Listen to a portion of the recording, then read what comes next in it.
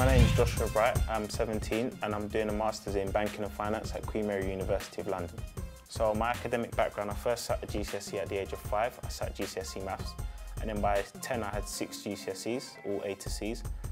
By 14 I had 4 A-levels and I just recently graduated with first class honours by 17.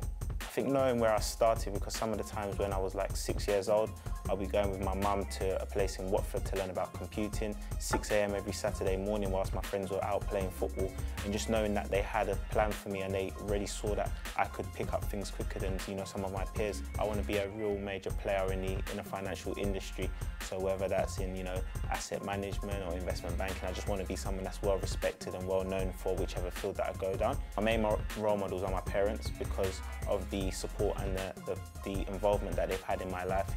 Without my parents I would not be here today, and the fact that they've put so much time and effort into me and money as well, and it hasn't gone to waste. The best thing about being 17 and being in the Masters is the celebrity status that you get from it. I mean, I went to talk at a church, a Victory House in Old Kent Road on last Sunday, and the reception that I got was really fantastic, and it just made me feel good about myself, that I'm doing something that's inspiring other people. I think predominantly my success is down to God, and my faith in God has been something that has kept me well grounded. I mean, like with every successful person, they have to make sacrifices, and one of the main ones was sometimes the involvement with your friends that you have, because once you're doing something that's a bit higher and a bit harder than what they're doing, the level of involvement and interaction you're going to have with them is going to be less than expected. So I mean, but there's a time and a place for everything. I still have times to talk to my friends, to converse with them, to relate with them. I think my 3 biggest achievements is 1, getting the 6 GCSEs by 10, 2, finishing university with a first class degree. Because I mean, at any age is still an achievement, but to do it at 17 is even extra special. And also making the top 10 of the Future Leaders magazine. So that is basically showcases 100 black undergraduates at university that just finished, and they had a ceremony for them at the House of Lords, and I was fortunate enough to make the top 10.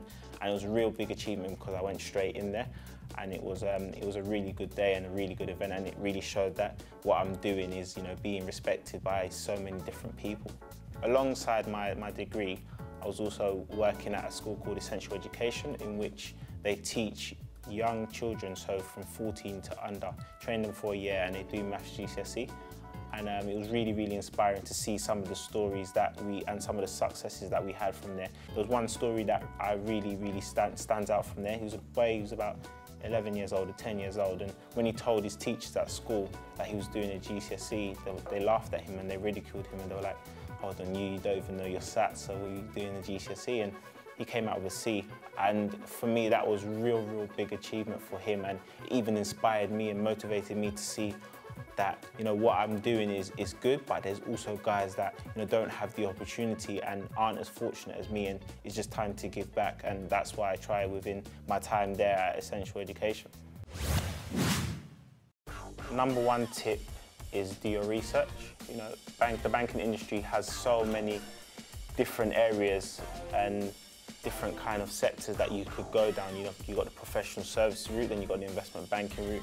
So you need to really take your time and see which area you feel you'll be best suited to. So I say my number 2 tip would be networks. So networks are really key and really crucial, because you don't know how those people will be able to help you and influence your careers in 5 years time, 10 years time, because sometimes it is who you know rather than what you know. Number 3, I'd definitely say prepare, because going into a new industry, going into a new professional environment, you need to really know about the in-depths about the company. So you need to know about the culture and how they operate, because different companies operate in different ways. My name is Joshua Bright, I'm 17, I'm doing a Masters in Banking and Finance. If I can do it, you can do it too. Believe you can achieve.